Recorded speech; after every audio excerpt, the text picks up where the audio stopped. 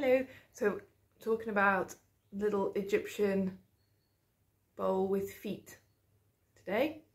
So the original of this was made from Nile clay, and the thing about Nile is by the time it's getting to Egypt, it's travelled a long distance, which means there's been plenty of time for the clay to have been ground down.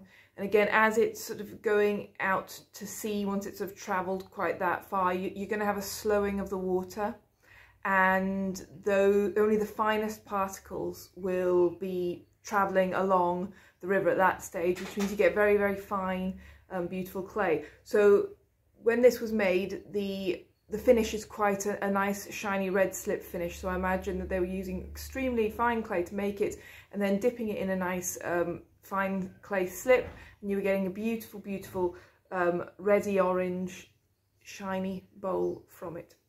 So what we know of it is that it's from the pre-dynastic period. That means before the in the Neolithic period, before the big pharaohs and all of that kind of stuff came along. So we're looking very early in the history. I believe that they went from pre-dynastic to just the start of the big dynasties that we know so well from Egyptian history. So from, I'm checking my notes, around 3900 BC to 3650 BC is the date that it's been given. And I think they're absolutely adorable.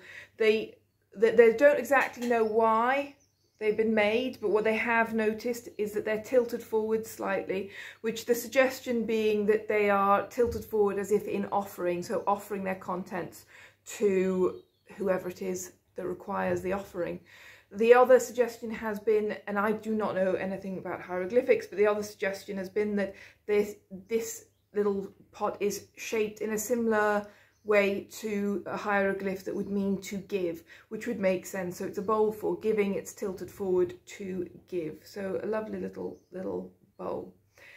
In making it, what I've noticed from the photographs is the base is quite thick, but they've brought it up to a relatively thin rim, which gives it a nice finish. And we don't know for sure, maybe they weren't bothered about the thickness of the base, maybe it wasn't important, but the thickness of the base certainly makes it easier to apply the feet without causing distortions in the center of the bowl. So you've got a nice thick wall to attach those to.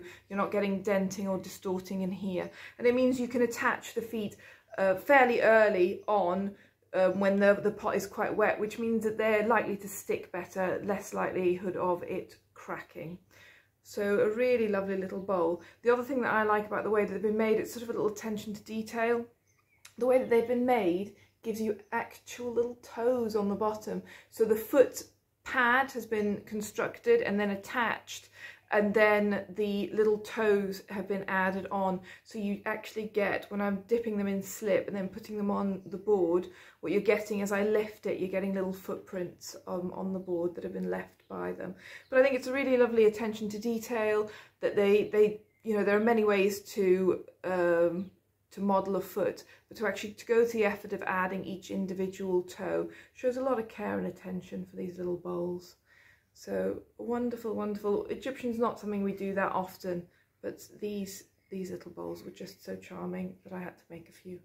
So it's just something I wanted to make. Hope you enjoyed. If you know any more information about these lovely little bowls, always eager to hear. Okay, bye for now.